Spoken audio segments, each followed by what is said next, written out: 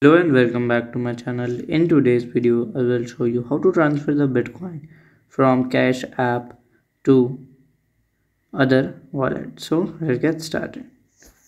So here we can see the Cash App statement.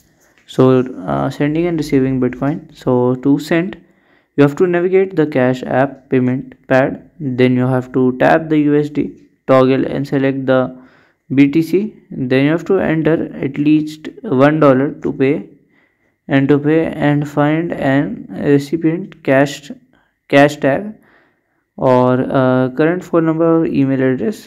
They pay it, also called as peer-to-peer transaction. So can you can also send Bitcoin using Lightning or the blockchain. Okay, it will require some fee. This is how to do it. So find this video helpful. Make sure you like, subscribe and share the video. Thank you for watching.